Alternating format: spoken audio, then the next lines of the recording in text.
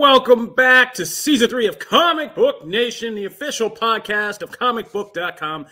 I am your host, Kofi Outlaw, and with me today are my co-hosts, Janelle Wheeler. Hello, hello.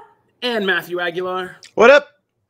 And it is post-Thanksgiving hangover day, which means it's time for some serious talk. Does Hawkeye need a TV show? We now have a new Marvel show. It's Hawkeye. It's out on Disney Plus streaming right now. And I don't know if you guys know or have listened to this show before, but there's been some Hawkeye slander in this show before. There has been some notable Hawkeye slander. Slander is another word for truth, but yeah, sure. Oh, boy. It's already seen. Sure. See, this that you are hearing, this conflict you are experiencing already out of the gate is the reason I had to dip back and get myself an ally for this episode. One of my closest allies in this industry, I'm bringing with me, over from ScreenRant.com, Mr. Rob Keys. Yay! See me? Yeah, there he is. There he is. Hey, I was told there's some people that need to learn a few things. That's why I'm here. So this is Rob and I. If you guys don't know, we met when we kind of helped to build and shape what is now ScreenRant.com back in the early days of this crazy blogosphere in the what year was that, like 2007, 2008? Yep. That's crazy. That's like 13 years ago. That's so nuts. We're so old, man. I feel like Hawkeye in this show now. My God. I can hear about as well. But anyway, so Rob is back with me because Rob is a noted Hawkeye fan. And Jim, no, I'm not a Hawkeye lover or a Hawkeye hater. That's the opposite. I have taken Rob's creed that I preach over here all the time of how this man is the heart and soul of the Avengers. So that's the side I'm arguing for, and I'm stacking the deck with Rob on my side to take on Matt and wherever Janelle Wheeler stands. You can never know in these things. But, Wow. I'm Canada. So, Matt, since you came out so peppery, why don't you tell us what you think, since you don't think Hawkeye is the man, at least not Clint Barton, but the real Hawkeye is the man. What did you think of the series so far? I was very confused by that statement. I'm a little lost, I'm not gonna lie. So yeah, what's crazy is I don't know why. So since we got the first trailer of Hawkeye, I've actually been excited for this series. You've been excited for a Christmas show. No, because that's never what I said. Now Christmas helps. I have a Christmas hat that I'm saving for next week that I almost wore for this one because I'm excited and I already have the decorations up. I'm excited for that. That makes it. But like, this is and you have a question here that I think is perfect because it's not a bait and switch to me. The reason I'm coming to the show is Kate Bishop. It's always been that way. I said when they did the first announcements of this show, I was not excited. And then they went, oh, it's a kind of a handing of the baton to the next Hawkeye and Kate Bishop. And I went, oh, this is wonderful. I'm excited for that show. And by the way, that's what this show is. Like, Hawkeye is a side character. And when I say Hawkeye, I mean the current Hawkeye, Clint Barton, in the MCU. This show is about Kate Bishop. Like, it's not really about, like, it deals with some things, but it's not really about Clint. It's about Kate. And that's why I like it. And so far, the first 2 episodes, which I've seen, I know other people have seen more. Like, first 2 episodes, really, really good. Like, I enjoyed this, but I enjoy it for all the same reasons that I knew I was going to enjoy it. Clint doesn't, there was one scene. And I don't know how, are we doing spoilers, non-spoilers? What are we doing? It's days later. Okay. Spoilers. So like, there was one scene to me that I actually feel like I got to know Clint just a little bit more. And ironically, it's not any of the ones with the kids because those are very surface most times. It's literally the phone call he has with his wife. There's that one phone call and then the scene where the LARPing scene, which is a great sequence. But like that scene, I actually feel like I got to know him as a person just a little bit more. And the same way with that phone call scene. That's it. There's nothing else in this show that like screams, oh man, I root for Clint. It's Kate that brings all that out of him. I mean, it's been that way since he entered the MCU. So that's how I feel about, before we get into larger stuff, that's how I feel about the show. I'm really excited. Like, I'm actually not saying the show is bad or that you shouldn't watch. You're down with the bait and switch of it all. It's not though. It's not. How is it a bait and switch when she's been in all the marketing and the show was teased first as it's kind of a, yes, we know it's right. But did we know that it would actually, I don't think we knew that it would open up on Kate Bishop and be so heavily Kate Bishop heavy in the first episode. As you say, there is an argument to be made that based on the focus of how this show starts, that Kate Bishop is the primary character over Clint Barton. And I don't know if that was like as settled. I thought it was going to be kind of more of a balance thing, but that's kind of like, we're getting into the weeds here. I'm like the total opposite of you. I think that I like the Clint Barton aspect of this. I think this is doing what WandaVision did in a very different way, but no less effective, which is taking a character who's been kind of always on the sides of these MCU movies and actually giving them a deeper character arc. And I really like that because I think Hawkeye's writers are doing a good job of mixing kind of the Matt Fraction stuff with the MCU stuff, but also kind of a very clever, winking meta commentary on Renner's role in the MCU and who Hawkeye is, and just taking a lot of the kind of fun, you know, poking fun at a lot of the hate that Hawkeye gets as like, you know, he's not as cool as the other Avengers, or just people like Matt hanging around all the time. I don't know.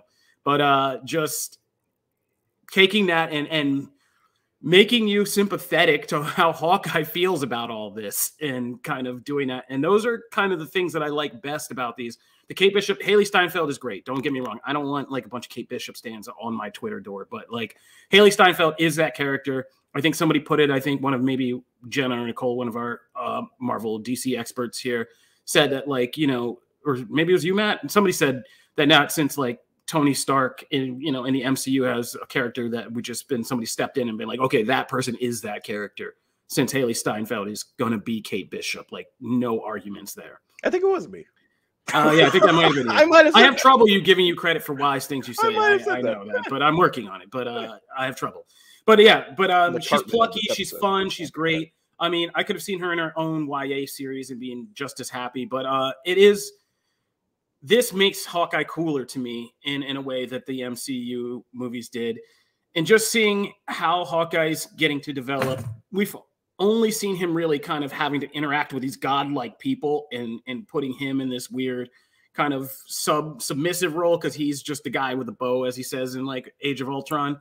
But seeing him out in the world and how regular people look at him and kind of grasp onto him as a very human person that they can admire in that LARPing scene, like the ridiculousness of that LARPing scene is undercut by how kind of just genuinely like nice of a character moment it is for Hawkeye to meet people who look at him and that other guy in the Ronin costume and being like, yeah, this guy inspires people, and him getting some validation and having some fun out of that whole thing. Like I think I like that stuff the most about the series. But you and I have yelled at each other. Let's get to our guest and Janelle. Rob, what do you think so far? Yeah, I think I'm leaning towards you, obviously. It's funny, the LARPing scene I didn't actually love at first, but it grows on me the more I think about what it means to the other characters around him. Like you said, inspiration is a good word for it. But Matt, one other scene which I thought you may have appreciated on the Clint side is the sequence where Kate and Clint are just walking on the streets together, and she's talking about what you need is branding. And he's like, it really doubles down on the emphasis of the point. He doesn't need recognition. He's not looking for glory. He doesn't even want a free meal. He doesn't want anyone noticing him. He just wants to chill out and hang out with his family. But that reluctance is so interesting because that's what always brings him back in. Because no matter what he's been through or how much he's sacrificed or how much of a risk there is to take as a guy who doesn't wear armor or use cosmic artifacts, who doesn't have powers, doesn't use guns, doesn't fly, doesn't do anything, he will still do the right thing in every step of the way. And he will always hold back because when he's fighting like the people on the street to save Kate and get the Ronin costume the first time, or in the LARPing scene or in any action sequence, or when he gets caught and breaks out like Natasha would have, he's always holding back. If he wants to, he can take out everyone in the room with his hands, and he doesn't. And I think there's so many layers to that, and it's very subtle, but I love the idea of this guy is so done with it.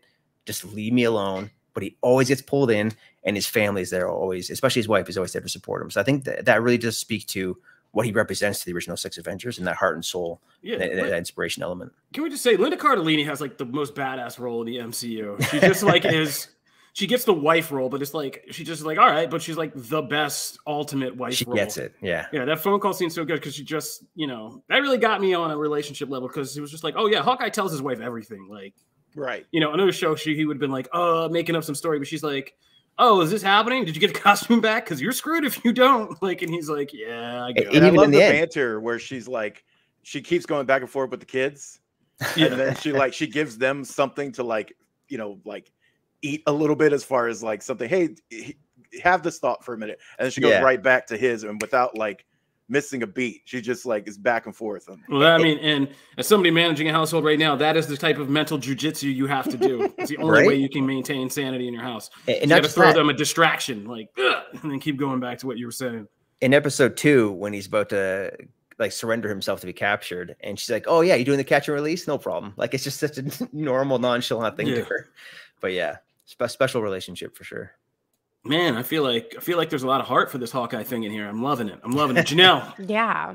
Keep the train going. Yeah, I am crazy about this show. I am so excited. First of all, any reference to the blip and any kind of call to from like any of, you know, this last sequence thing that we went through. Like I loved it in WandaVision.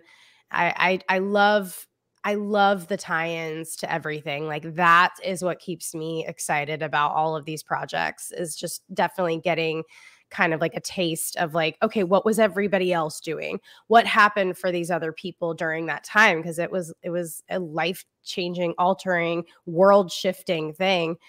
So I loved that. I actually have too much Kate. I want more Clint. So I'm a little opposite of Matt on that one, because I'm not familiar with her at all. I've never read her comics. Like, I don't know who she is, but she also did a great job of winning me over. Like, I'm very excited about her. She's so freaking likable and cool and relatable.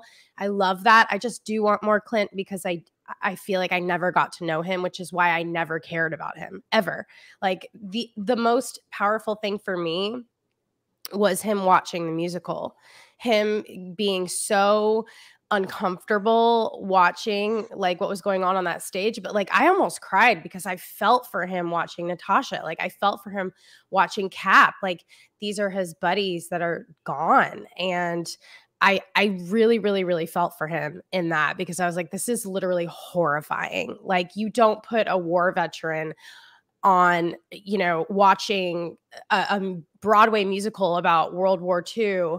And, you know, it was just really interesting. It was an interesting choice how they like make that satirical. It was just cool. But other than that, like, I'm just really invested. I'm really excited. I love Clint now. I understand where he's coming from, and they did it in 2 episodes. Like, they made me like Hawkeye in 2 episodes, because this is someone that was always just like, oh God, it's Hawkeye. Like, I'm bored. Like, I don't want anything to do with that. And by the way, this was so much better than Falcon Winter Soldier.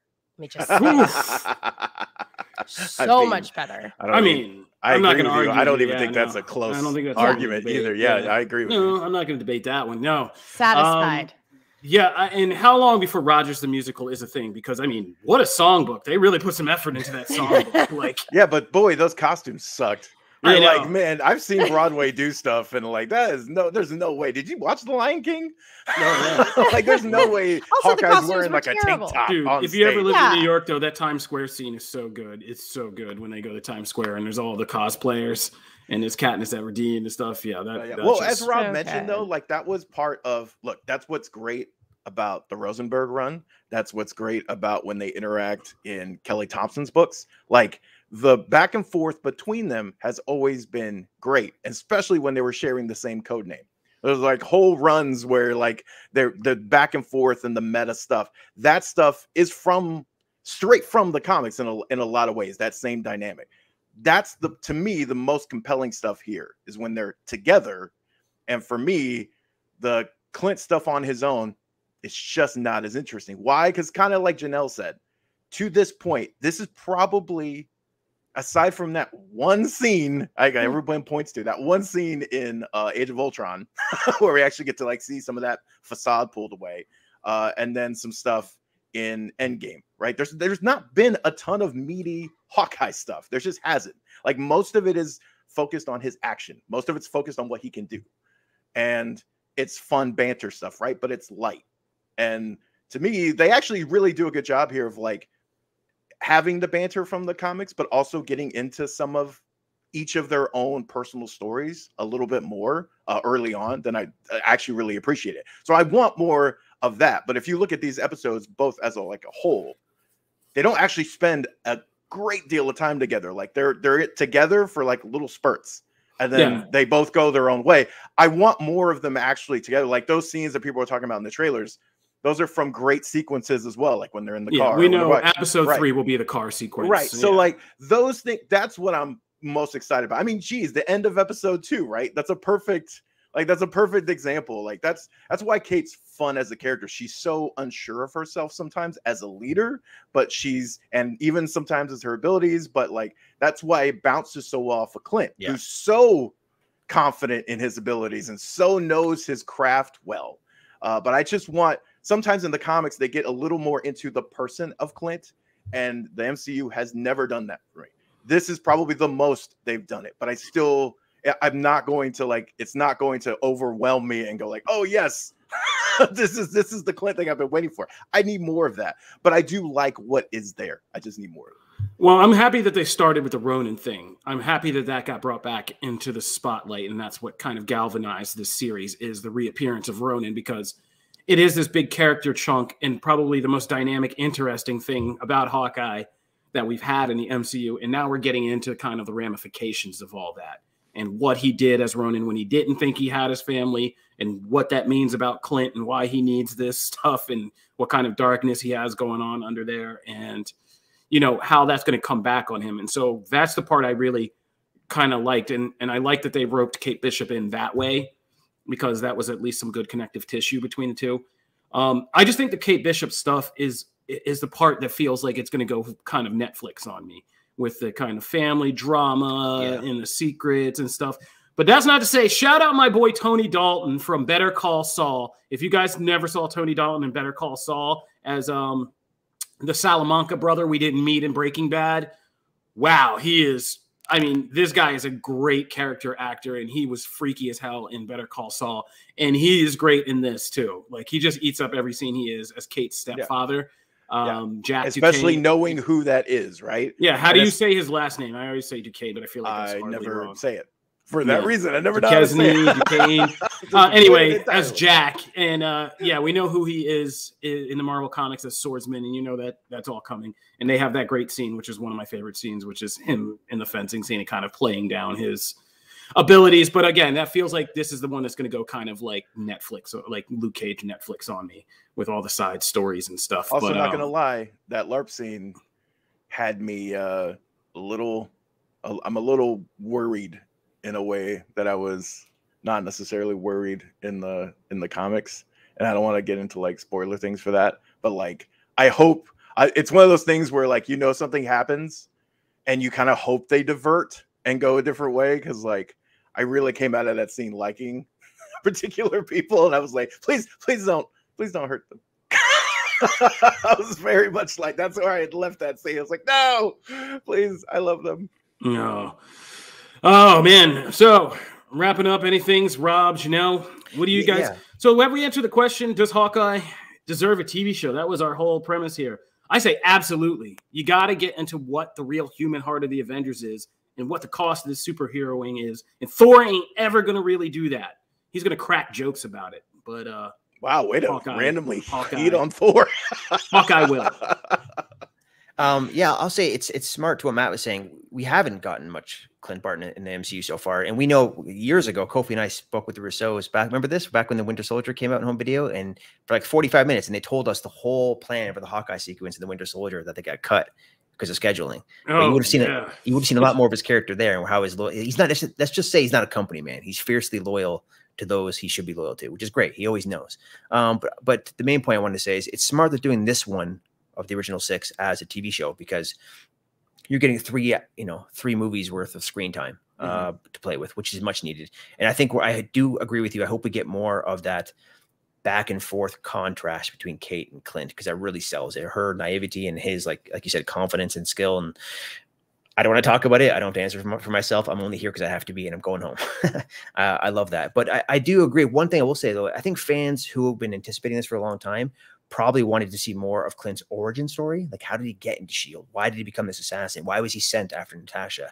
And then the other part of it is like, I want to see him as Ronin, traveling the world, taking out cartels and crime syndicates and always winning, like trying to balance out evil in his own way. We wrote so many Ronin stories back in the day, man. Totally. And we just got a tease. Yeah. But yeah, no, totally deserved. All right, Janelle. Yeah. Yes, yes, he gets his own show. And now I have a little bit more faith with these upcoming projects that maybe I'm not as familiar with. And I'm kind of like, oh man, I wish they would have done something else. Like I feel excited and hopeful for the future because I think they did a heck of a job here. And I'm just really excited to see more. This is my favorite holiday viewership of the season. Like, this is very exciting for me, and I'm gonna get to watch it twice because my fiance hasn't watched it yet, and I'm down. Like, I already told him, I'm like, hey, are we gonna watch it today? Like, I want to rewatch the episode, so that's a good sign. Matt, you're the last one. Does Hawkeye deserve a TV series, Matt? Yeah. Okay, there you go. That was easy. I was hoping somebody would be like a little bit harder of a holdout on this, but yeah, Hawkeye now streaming. You guys can check that out, and long time coming, but yeah, I mean, I'm enjoying it. I think if we want to rank, because this is our last Disney Plus Marvel series of the year, so let's just do a quick ranking around the room. I'd say I go Loki is still my favorite. I mean, Hawkeye's still early, but if I'm just going from the premiere episodes, the first twos that I saw of everything, I'd say it was Loki's my favorite, Hawkeye's my second favorite, WandaVision's third, Falcon and Winter Soldier, I guess I'll do fourth, and What If fifth. Oh, What If we're counting? Okay, yeah. Yeah, right. Actually, yeah, I mean, yeah, What If fifth. No, okay. I'll stick with that. I am Loki, WandaVision, What If, Hawkeye, Falcon. Whew. Okay. Rob? Good question. I would say What If is not even in the same level.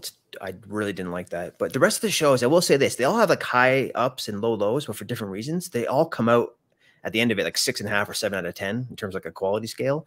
This one is kind of there mostly in the first 2 episodes as well. But I do think, given what we talked about, this one has potential to push it further if they do what we want them to do in the final back half of the season. So I'm very hopeful, but I would agree that Loki's probably top tier because I think that was pretty special in its own way. Yeah, Loki's my hands down favorite, but if like Hawkeye has the potential to like battle that out depending on what happens next. So I will say Hawkeye's second. WandaVision third. Fourth, Cap and Winter Soldier, and then What If probably my last. But Cap and Winter Soldier. Yeah, so we just said the same thing. Cap, I almost flipped it because Cap and Winter Soldier, it's like Rob said, the highs are really high. Like there's some great stuff in there, like the Isaiah Bradley stuff. I would have just taken a whole series of that. Like I don't need half of the other junk that's in there. And so like if that was flipped, I would put that there. But you know, and What If I even like stuff too. Like I'm not hating on any of it. Yeah, I like the back half of What If a lot. I did not like the front half of What If. It's just I think the lows drug that down further. So yeah, that's the last one. All right, well that's it. So I guess we say go watch Hawkeye if you guys are into it, because Heart and Soul of Avengers needs a TV show. We're gonna take a break, but when we come back, we got to talk. There's a bunch of new Geek TV we got to run down. And we got some really exciting new comics we got to talk about this week, and I'm excited for that. But Rob Keyes has a lot to do, so he's going to drop out. He's here. Thank you for my friend for coming on and helping me. Thank you all. Go watch Hawkeye. Best Avenger. And you can check out Rob's Keys over at ScreenRant.com, which you guys know. I'm sure we already guys getting shout outs in the comments. So we'll be right back after this break. This is Comic Book Nation. Stay tuned.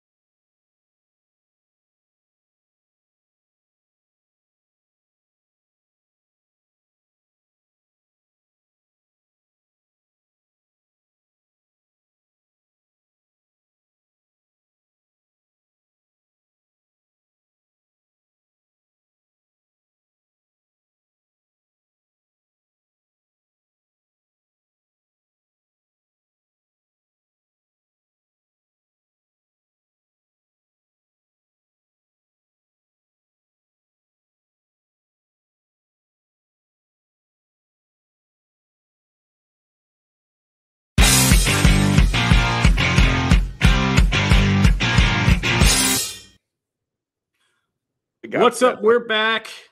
Matt's having a moment up there. It totally got me this time. We're back. This is Comic Book Nation, and we just finished our segment, Does Hawkeye Deserve a TV Show? Though there were debates about the quality of that TV show, the answer was a resounding yes. So now we are going to talk about our big Geek TV rundown. There's a lot of good stuff. If you're a fan and into kind of geek culture, we actually have some new TV that's coming our way at the end of the year, and holiday season is upon us. People are settling down and looking for stuff to watch. So we're here with our What to Watch segment extended edition today with a big geek-centric bend to it. So what to watch? You guys have anything else you want to? Oh, Matt did throw some stuff in here. I knew his agenda would be working. I even told you before. You knew it was coming. So first up, let's talk about Netflix, the new Cowboy Bebop series that premiered on Netflix. It premiered a week ago, but we were busy. And so we needed some time to kind of take this in and digest. And of course, Cowboy Bebop was one of the more transformative anime series of the early 2000s. It's really kind of the one I credit with taking anime from this niche thing where it was for kids like me in the 90s who had to go run around your city trying to find like anime tapes and bootlegs and stuff just to get that stuff to being this mainstream explosion, which was followed swiftly by like the rebroadcastings of Dragon Ball Z, Naruto making its debut. But Cowboy Bebop was that kind of crossover mainstream one with its funk, hip jazz records and the vinyls and the whole style of the show and everybody trying to be Spike Spiegel after that and, that whole thing. So a live action adaptation has been kind of a tricky proposition ever since their fans are fiercely loyal, of course, to Cowboy Bebop. No secret there. The whole idea of doing a Hollywood thing, whitewashing it with, actors. It's been that whole thing. So Netflix finally has jumped in. They got this show. And John Cho from, Harold and Kumar and everything else is Spike Spiegel. Mustafa Shakir, who was in Luke Cage and that HBO show The Deuce, is Jet Black. Daniela Pineda as Faye Valentine. There's a whole bunch of other stuff that goes on in the show. But this has been kind of a split reception, I'd say. There's a lot of people who enjoy Cowboy Bebop, because people love John Cho. It's hard to hate John Cho. People love that the series is, but there are other people who just don't like the fact that this seems to be a kind of carbon copy of the anime or just them doing kind of pantomime of the anime. And I get that. I still kind of have been enjoying the series for seeing that kind of homage to the anime because I still find it fun. And I find it weird that we've come such a long way because when Robert Rodriguez did all this with just nothing but green screen and called it in black and white and called it Sin City, we were all in awe and like, ugh. But all he did again was create a living comic book. Same with Zack Snyder and 300 and Watchmen. And there's always been this kind of comic book, movie, or TV series approach to doing these adaptations, right? Like we're just going to make the comic book alive on screen. And I feel like in a lot of ways, Netflix has done that with Cowboy Bebop. And it's accented certain things that weren't as accented to me in the anime. A lot of the dirtier humor of it and kind of that stuff is a lot more pronounced when you see it in live action. And I think the cast does a good job. I like all of the cast in their roles. John Cho might be the hardest for me to buy, but like I love John Cho, so it's hard to hate him. And Mustafa Shakir and Daniela Pineda are both great in this show. Daniela Pineda is like really great as Faye Valentine. She's like a scene stealer, and I really enjoy her.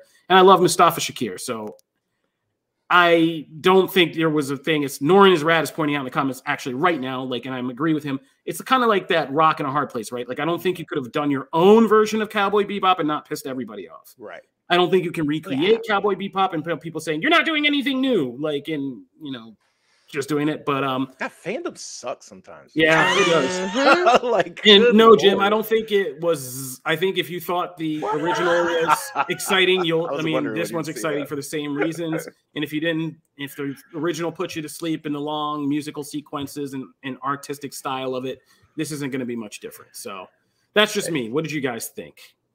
Janelle? Oh gosh. I am a huge fan. Like, surprisingly, I kind of went in going, what? I know nothing about this. I am not anime person at all.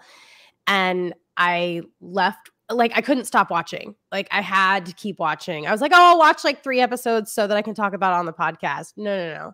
I watched the entire thing. I love everything about it. But again, I don't have to hold it up against this, like, you know, preconceived thing of what it is. Like, I just get to appreciate what I'm seeing. And stop, because that is the key right here. I didn't touch on that, but you're the kind of sample person that we need. And I love everything you just said. Like, you did not, I mean, you've known about Cowboy Bebop. I mean, sure, you've heard about it. I'm sure you've heard all the crazy fandom, but that never made you want to go out and watch the anime. Right. You saw this. And the name alone, I was like, the name is so stupid. What the heck is a Cowboy Bebop? Like, are you serious? And then, like, you didn't, I mean, we forced you to do this for work, but like, once you got into it, you discovered it and you're like, oh, I actually like enjoy give this. me season 2. So it's helped you discover Cowboy Bebop. And the anime has never been a bigger talking point until this show has come back. It is now topping Netflix and getting in popular, not just the live action, but the anime. And isn't that kind of what you want, guys? Like, yeah, I do. I really think that's true. I mean, even like just the music, like the soundtrack was so good. The cinematography, everything was beautiful and just really cool. And it didn't feel like they cheaped out on anything, like the sets or the costuming. Like, it just felt really professional and nice. Like, it was really cool. Yeah. I also thought, because I agree with that. I think it really just depends on how you go into these things. You know, I loved Sin City, and that is a straight up recreation, but I loved that. That's what I was looking for. Like, I didn't want you to reinvent the wheel. You know, I'm okay with that. I'm okay with direct adaptations. At the same time, I'm also okay with you taking it, and, you know, typically what most shows do now is kind of like they'll stay close to like 2 or 3 core storylines throughout, and then they'll make 3 big changes that like piss everybody off. They'll like de-age someone or make them older, or like that's kind of the rule, right? But like, these things are supposed to actually, they're not made in a vacuum. I feel like they are supposed to pull people into the franchise, and I think the visuals in this show do a really good job of like, I think this show does a really good job of setting you up for what to expect from the anime.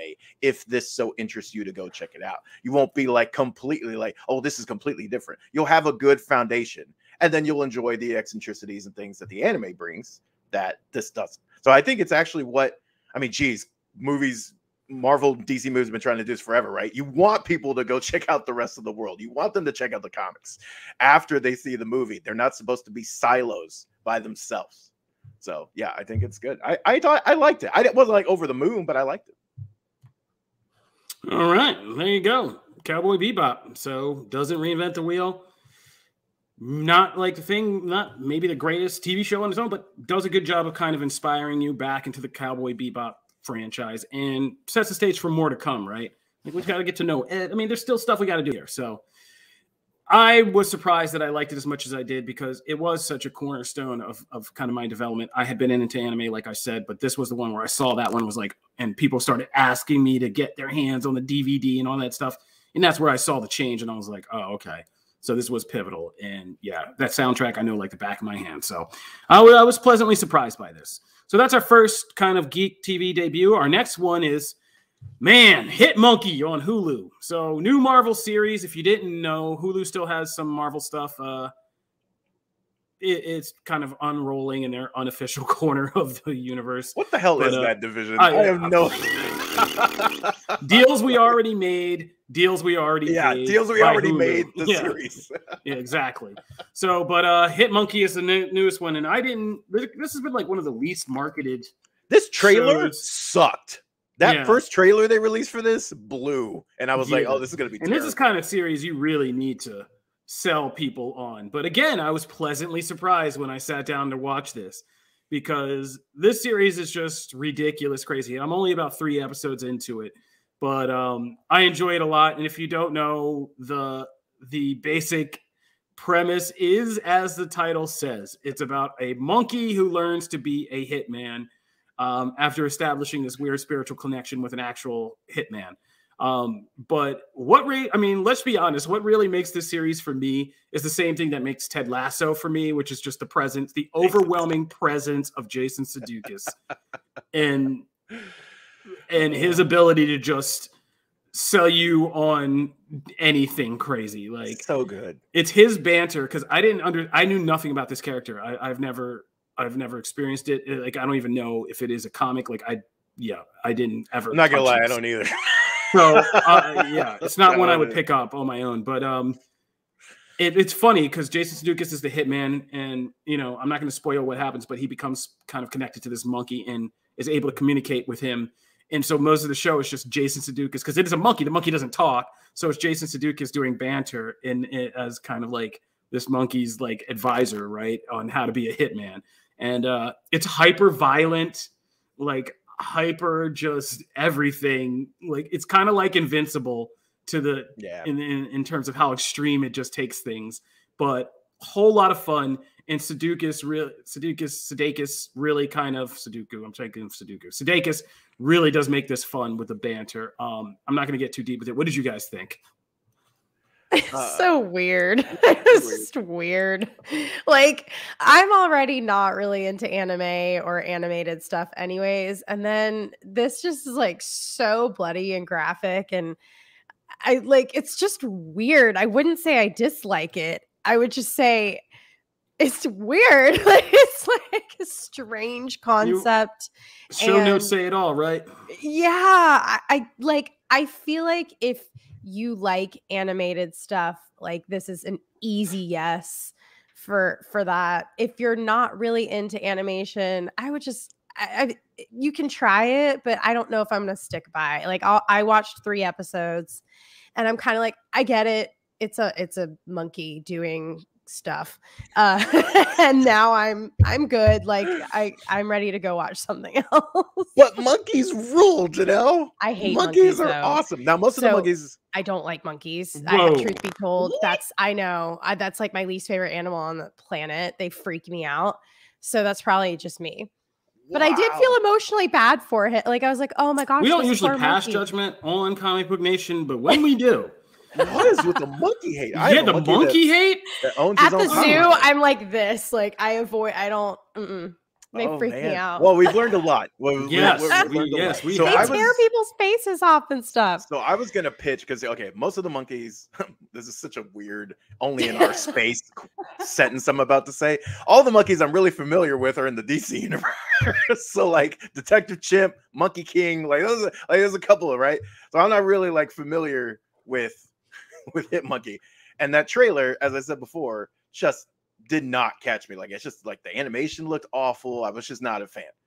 And then I watched this in like the first 10 minutes of the show, and I was like, "What? Where is that? Like, where is this horrible show that I'm supposed to be watching?" Because I very much went in with kind of like a skewed thing, and then the show is awesome. I was at the edge of my seat and going like, I need to watch the next episode. Like this, Sudeikis is so charming, and like it's just his kind of rolling off, like his talking to himself thing, like when he calls himself a jerk and whatever. Like he's so charming. Also, Olivia Munn's voice acting. We don't get to see her character a lot in the kind of earlier episodes, but like again, it's just really quality voice acting off the top. So like the stuff that you're supposed to be engaged in, you are engaged in. And there's a little bit more of a, as opposed to Invincible, which is like straight up superhero punch fest. Not in a bad way, by the way. I loved Invincible, but like this is a little more like there's just like a little more style to the fight scenes and the way like he's carving people up, and I'm like that's cool. Like it just has a little bit of it. I did not expect to love the series, and now it's just like I gotta finish. Yeah, the fight sequences are actually good, and they actually throw like a horror movie element into it because it's like these people facing this monkey who can do all kinds of monkey stuff. So there's a lot of monkey hate in the comments. Man, what is Jim, are you recruiting your wife to just throw monkey hate onto our show? Wow. Man, this is next level. Yes, next level. Yes, Mallory. That's Jim's wife. I have a monkey that owns a taco. Respect Mrs. Viscardi's opinion. Respect you guys' opinions on the monkey hate, but I cannot rock with you. Me and Matt. Yeah, well, we're gonna go Jane. I literally logged on to be on your side for this. Yeah, we'll have our monkey preserve, Matt. The proceeds from this show. Eventually, somewhere in 2099, we'll open our monkey preserve. Okay, and let's call out Jim for not commenting for Mallory. You would not comment. It's okay. We need more viewerships. Great. Amazing. We love you logged in, Mel. And Jim says the show sucks. Thank you, Jim. Oh my God. Jeez. Jim, there's just monkey hate left and right. We're moving on to happier things. Let's talk something that everybody can agree is awesome. Happy things on this next show. The mountain of entertainment over on Paramount Plus. So over on Paramount Plus yesterday, the Star Trek Discovery Season 4 is now out. We're not going to go too in-depth here because I'm the biggest Trek head here, and it's just me talking. I've said enough today, but it's now out, and as the season develops and big things develop, we'll talk about it, but make sure you stream that. Star Trek Discovery for all my Trek heads is now available on Paramount Plus, and they just released yesterday during Thanksgiving the first of these crazy amount of South Park, we don't even know what to call them, movies, specials, features, that we got 14 of them coming our way on Paramount Plus, and the first one came out yesterday, and it was South Park post-COVID. If you haven't known, since the ongoing 2 years since the pandemic started, South Park, like everybody else, had to kind of find new ways to do their productions, and so they started just, instead of making their crazy seasons, they just started making these specials, and they did they did one about the pandemic and one about vaccinations and stuff like that. And so this is post-COVID, but this was surprisingly novel and entertaining South Park story, because what it does is it does this time jump into the future. The joke being that by the time we're finally done with like the panic, the fear, and everything about COVID, it's going to be like decades in the future. And all the kids of South Park are middle-aged men now. And that was a surprisingly novel and fresh way to kind of come into South Park. You already sold me. I got to watch this. Yeah, to come into South Park and see this again. It was kind of like getting a reboot of the show, and it's pretty hilarious in this special, which is, again, they're not movies because this isn't a complete story. It's just like one big arc instead of just an episode. It's just one bigger arc story that is still going to be serialized like recent seasons of the show, because either the next season of the show will pick up where this special left off, or the next special will. I'm not sure how they're doing it yet. So this is just one beginning part of a story. Format. I do too, because this was very fun to watch and entertaining. It was fun, and I think that was a takeaway. It was fun to watch a long South Park episode that could actually take its time and have like a longer development and not just rapid fire raunch jokes and stuff at you, but take its time and have like kind of more character work and depth, because they have gone serialized in the last like 5 or 6 years with the show, and it's all one kind of evolving canon. And there's a lot of fun stuff that they've been building on, like from Integrity, and they've integrated into real life, from their actual weed farm, Integrity Farms, which is a real life thing that they put in the show, to just everything they're doing with the pandemic. And like an important thing. Yeah. It's like very important. It's not it's just like the episode where Randy goes to China, that famous episode where they slam like Disney, Marvel, and everybody about doing business in China. And there's something that happened in that episode that, has fed into this whole thing. Like South Park was never a show that I always was like, oh yeah, they really like, pay attention to their continuity and like how their storylines, whatever. But they really do, because like a lot of those long running things are still around and still have like, ripple effects and stuff. Yeah, I didn't expect that.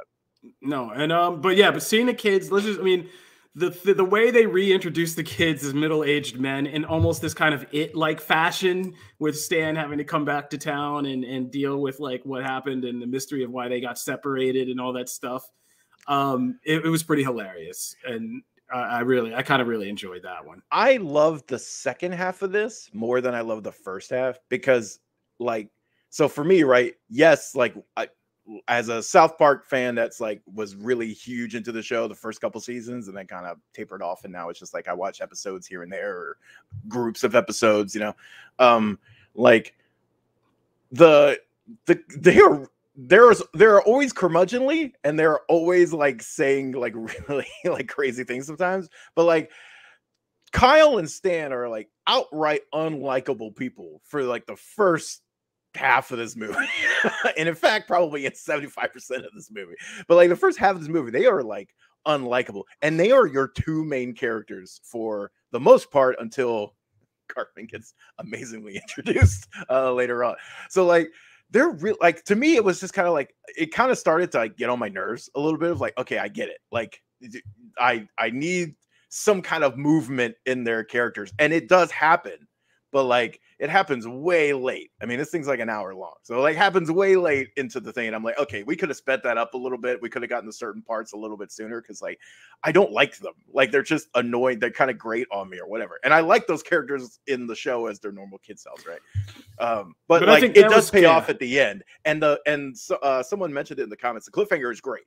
So like they hooked me for the next one. It was just like I wish we would have gotten there quicker, you know, than we did. I think that was kind of the point, though, because in the regular show, it's like Stan and Kyle are your relatable characters, and Cartman and Kenny are two of the more extreme characters for more of the extreme humor. And in this, it was kind of flipped around. Like Kenny and Cartman grew up to be more kind of likable, responsible, well-rounded adults, while Stan and Kyle became, you know, douchebags, basically. They're awful.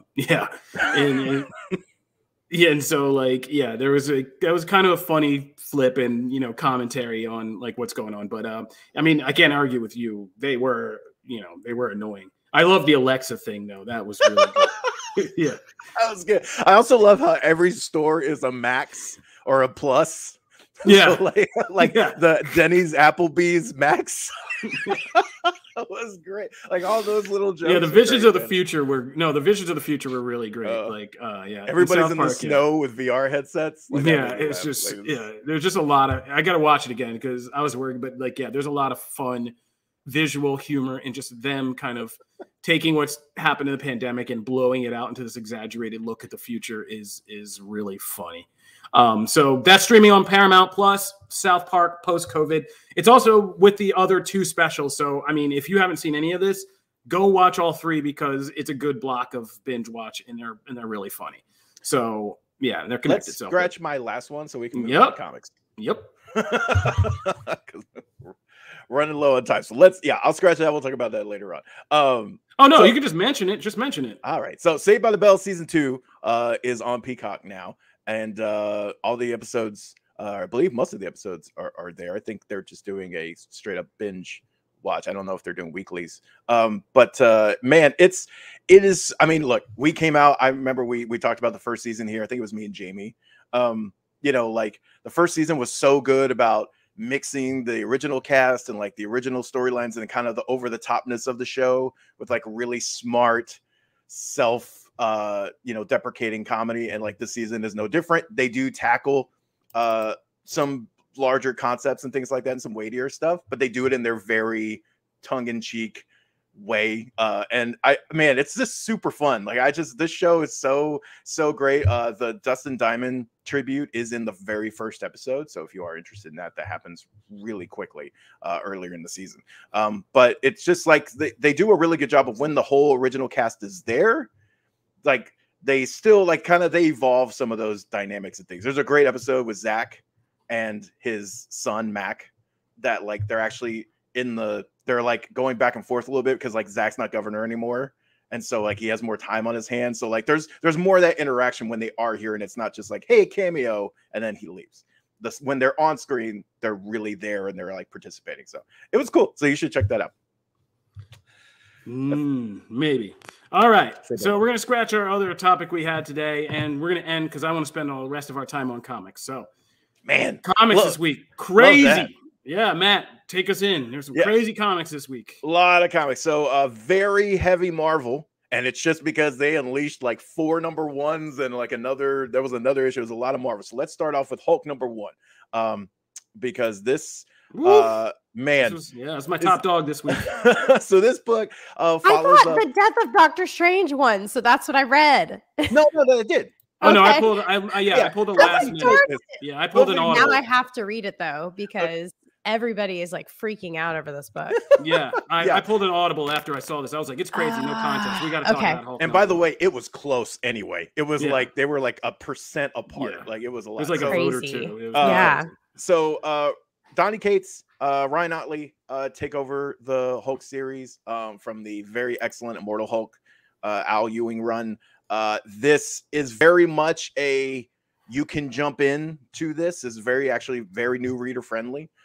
because like stuff they're referring to in this book, Kate's kind of clarified some stuff on Twitter. Like they refer to the El Paso incident that hasn't been revealed yet. Like that's stuff that's going to play out in this series. So like some people were like, did I miss that? Do I need to go back? No, you can start. I was one of those people. Yeah. I said, screw it. It's the Hulk. Something happened in El Paso. It was bad. Right. Move on. He said that is going to come up in like, they're going to reveal what happened. He said it's harrowing. So that will be very interesting to see. But we get a flip here with Bruce Banner really being the person that is the antagonist of this because of things that have kind of broken him. And the Hulk, he's kind of managed to separate himself from the Hulk's psyche and really be in the driver's seat. But like he takes that literally. Like this book, when you're learning as you go, and it's really like it grabs you right off the bat because like you're really interested in like how is Hulk trapped? Why is Bruce, so broken? Things like that. And then you see what he actually has done. And when I say driver's seat, like he's essentially created like his own Iron Man armor. Yeah, Starship Hulk. He's controlling the body. He's in full control and he powers it with a Hulk engine. And like the way that they explain like how all that flows, it's just like, how did you think of that? I was like just like Donny Cates, man. What Donny Cates did for Venom, like this guy is just never. I don't think since Jeff Johns I've seen somebody who can go into the mess of an established, just convoluted, like tapped out mythos and find some way to just like open a new door that's really fresh and exciting and be like, huh, that's interesting. And just by spinning around the concept a little bit. It's bonkers. Like, it's man, by the way, Otley's work on Spider-Man was great. But like, my Lord, like that cover, like if you love that cover, this whole book is just gorgeous. It's so awesome to look at. And it's just so inventive. Yeah. And that's the thing. Like, this concept and the way it unfolds, like the writing and the art are the only way you could pull this off, because like trying to explain to a reader in these opening pages, like what Matt said is, it sounds like we're trying to explain Cable right now, but like, yeah, the way it's unfolded is so exciting because you see Hulk and Banner in the middle of this situation and Betty's back and you're like, what is happening? Yeah, and then it keeps pulling back the layers of kind of realization and you're like, oh, this is all inside Bruce Banner's head. And he's made this kind of high tech, it looks like the Vault or Cadmus or one of those places that's like this high tech base. And it's all in his mind, and it's a mind palace, which is a very comic book concept we know, like the inside of somebody's mind. And he's built this entire kind of machinery, basically a starship, where he, his Bruce Banner persona sits in the captain's chair, like Matt said, and he has Hulk locked into this room that's basically the danger room that he keeps throwing fantasy scenarios and attacks to keep Hulk pissed off so he can keep tapping his power as an engine. And on the outside, Hulk is outfitted in all this crazy armor looking like Weapon X and with wings and is a starship, essentially. And like, yeah, this whole concept is nuts, but Donny Cates makes it so exciting and so much drama because of just Banner being the antagonist. And this whole tagline is so simple, but so revolutionary. What if Hulk exists to protect us from Bruce Banner? Which is the good line. Oh my God. So which is that, the idea that this thing was created as an outlet for his anger that is safer than actually having Bruce Banner, the man, be anger and having to deal with all his actual anger. Because Bruce Banner, the genius, angry is a very dangerous thing, which is this book sets up some epic, crazy. Donny Cates loves portals because, the first thing he does, after that whole Venom arc in another dimension, the first thing he does is throw Hulk into a portal to God knows where he's going to get some kind of power and come back, and we're going to have World War Hulk 2, except this time it's like World War Banner or something like that.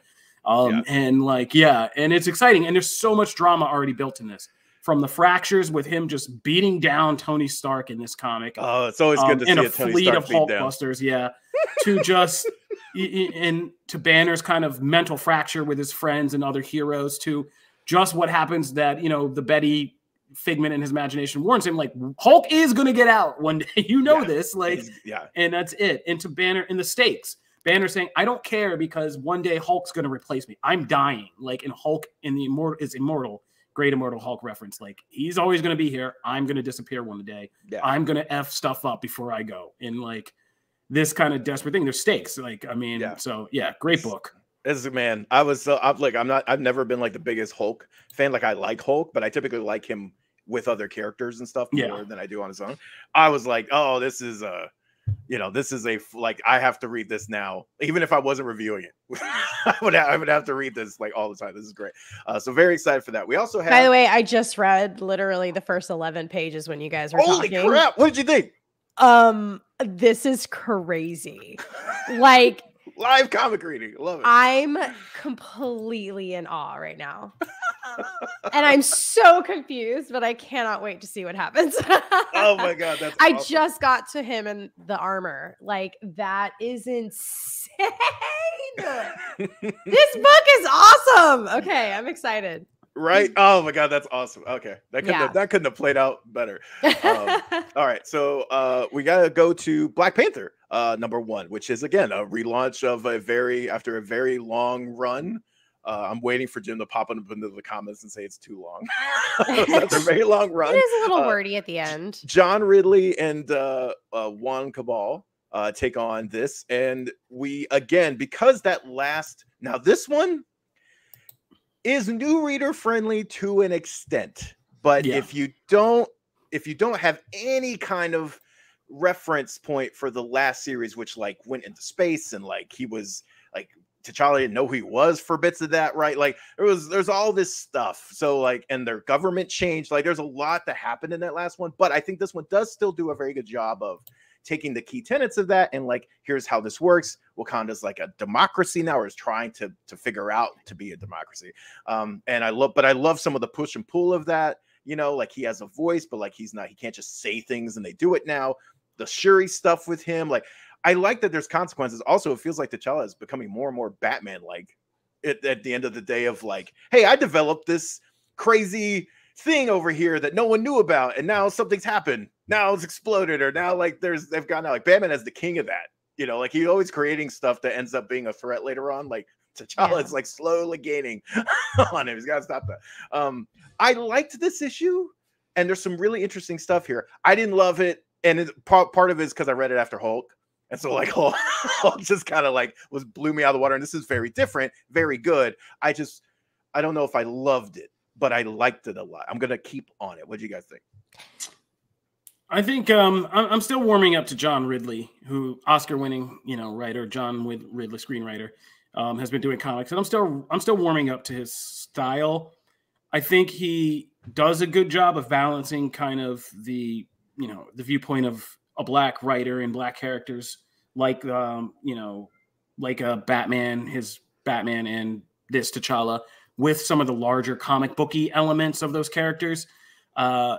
But it's a tough balance, and he's still very much like an Oscar screenwriter. So like you said, there's a lot of dense stuff. Like this is a dense kind of spy, like a pilot of a spy TV show almost is a lot of this, from just the dense conversations between spies and talking about spy stuff to the political, you know, intrigue and all that stuff. So it's an interesting mix of stuff to see in a Black Panther comic, and there's a lot here. But it does set the stage for it's one of those issues I feel is those necessary first issues to get us somewhere, because, you know, at the end, the little preview page of what's coming in the issues it's basically just a world hunt, right? We got to get to these sleeper agents, Mission Impossible. We got to get to these sleeper agents before these other people do. And we're on a race now. So it did all the work to set it up and deal with the canon that came before it. But it looks like it could be an exciting, simple premise of a race to get, you know, an espionage race. So I'm hoping it's that. Yeah.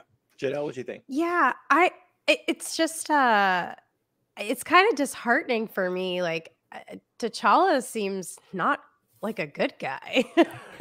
Like, I don't know if that's, you know, if they're trying to do that, but I don't trust him in this. Like, he seems evil to me. Like, he's going behind, you know, everyone's backs, creating this secret, you know, group of people, and he doesn't trust anyone. He seems very paranoid. People are kind of like, yo, what is wrong with you? He's disrespectful at like a meeting with all of these officials, and I don't really like him in this book at all. So I hope that either, like, he's even like kind of a jerk to Steve Rogers about the Avengers, and like I don't know, I don't know, is that intentional? Because maybe I'm interpreting it wrong, but I'm like, oh no, I don't like you in this book. Why? I don't like that kind of like freaks me out because I've never like not liked him. Right. So I hope that there's like a payoff and there's a reason for this. And you know, yes, very Batman. It felt very Batman, like he's just so mistrusting of everyone right now, and he's so like alone feeling. So I hope that like he kind of gets I don't know what he wants at the end. I mean, I think this book is doing a good job of just showing the complexity of being the king, a hero, you know, and a political figure in this changing world where Wakanda is right now. Yeah. And that's what this book does. It deals with T'Challa in a lot more shades of gray than just noble King T'Challa. I just didn't even like the way that he talked to Doctor Strange in the opening sequence. He's just because he insulted your boyfriend. Don't get mad. Pause in. But I only brought you along so you can do this, and if you can't do it, like it just sounded like kind of bratty. Like, well, here's the thing. I think what I like about this, because I feel like both of you bring up really good points. What I like about this is that it's messy. It doesn't feel like because I do feel like at times he is very headstrong. He's brash. He thought about, you know, like there's a discussion he's having at one point about like the new democracy, and he makes some valid points, by the way. I don't even like hate when he's in the council and he walks out and he makes his joke. I thought that was hilarious because like I was like, oh, I get it. How frustrating would that be if you were literally leading a year ago and you could just like that, say it, and it'd be done and get forward movement. And now you got to debate and you got to have it all this thing. Like he sees that as a roadblock, and you understand why. But then, you know, he goes and like his conversation with Shuri, like I love that because she's like, you're making it really hard. Like there's really good stuff here, but I like that it's messy. But I agree with Janelle. I feel like he needs to evolve, and we need to see that growth because like I just hope they didn't write him too cold. Yeah, because he is kind of a. Because I love him. He's getting close to that Batman. He's getting close to that Bruce Wayne, as he should. Yeah, we got to move to Death of Doctor Strange #3. Which was the poll winner. Thank you guys, everybody. Yes, thank you everyone who votes for Doctor Strange. Love you guys. I almost, when that happened, by the way, I almost thought like, okay, Janelle retweeted that and was like, come on, Doctor Strange swear Army. I didn't. I voted though. I totally voted. So this one, and I don't know how to pronounce the the name of the person here. Is it Peregrine? That's how I was saying. Okay, Peregrine Child.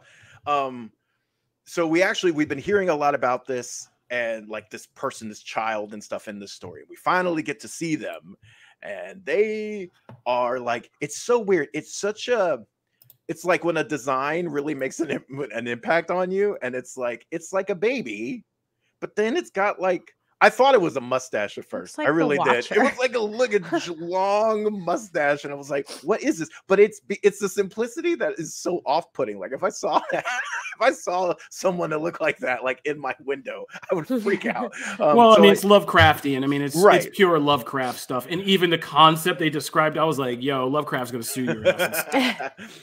So we actually get some movement on both sides. We get a movement on the investigation of like what actually happened to the original Strange. We understand why. We also get movement of like who took certain things, because like there's a reveal at one point that like certain things are missing, and then we kind of get forward movement on the three mothers and the child and why the child eats what, that's like all that stuff. There's a lot going on here. My favorite part, and I liked all of it actually. I thought this was like a really full issue.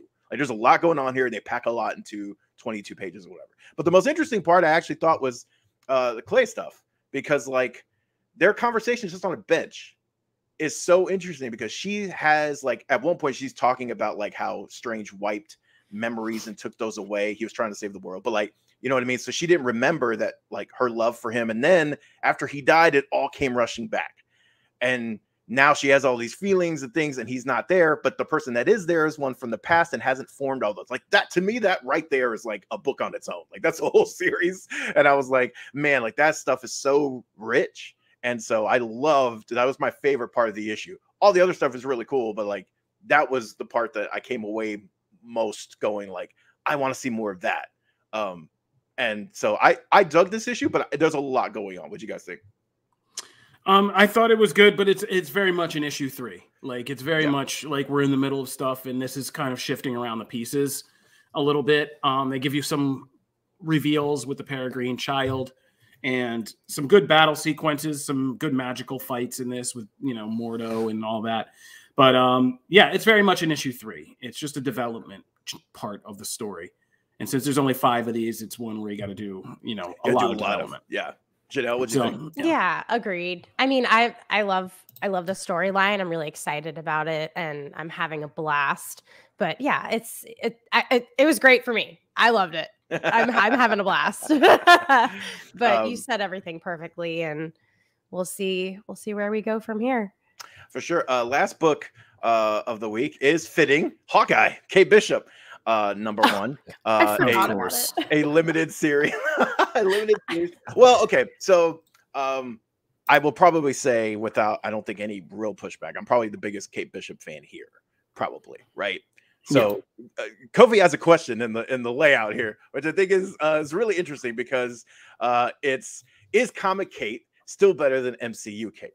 And what I will say to that is, I will not say better or worse. I actually think I love Haley Steinfeld's version of Kate. I think she's actually a perfect casting for that character. I just think they're equally as great because I actually like what she does. However, this issue I didn't love as much as I wanted to. Like, this was one of those issues where I really wanted to love this book.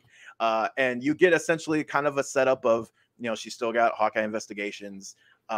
She's kind of, you know, it's weird. It's kind of like you're seeing her do her job and like balance stuff with like her and her friends and things. But it's just, I don't know. There wasn't anything that really, like, some of the banter's there. It wasn't as bantery. Like, the banter didn't hit as hard as I wanted it to. And like, I don't know. I just didn't leave this issue being like, yeah, I'm really excited for the next issue. Like, I'm going to read it because I'm curious to see if maybe that picks up. I just didn't, there wasn't a lot here. There wasn't a lot of meat on this bone. And I just was like, I was disappointed.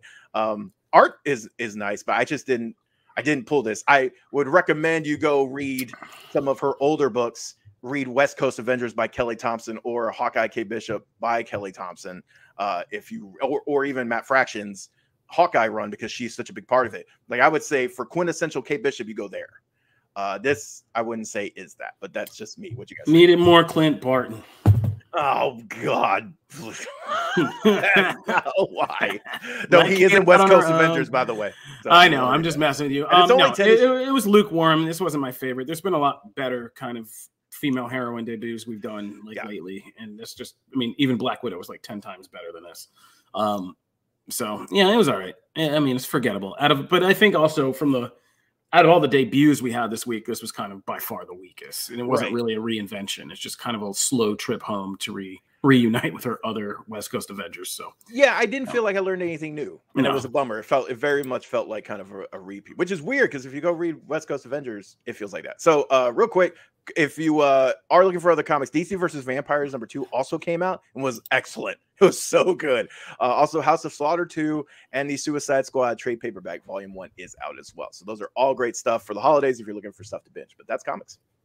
All right, that'll do it for this episode of Comic Book Nation. We want to thank Rob Keyes from Screen Rant for hopping on again to help us celebrate Hawkeye in his 2 TV series. We gave you guys a good, fun rundown of good TV, geek TV watching or weirds that you can get into right now over the holiday weekend. So enjoy all of that. And we will be back next week. If you like Comic Book Nation, we are on all your favorite podcast platforms, Apple, Google, iHeartRadio, Google, Spotify, all that stuff. If you want to watch us and you missed the live broadcast, you can rewatch us on the Comicbook.com Twitch page, Comicbook.com Facebook page, or the Comicbook.com YouTube page, where you can replay any of our episodes and see our smiling, shining faces. If you like the show, go on to the @comicbook.com or @comicbooknation Twitter account and give us a like and subscribe to the podcast on Apple. Thank you. That'll do it for this episode. We will be back next week. Peace. Bye, guys. Deuces.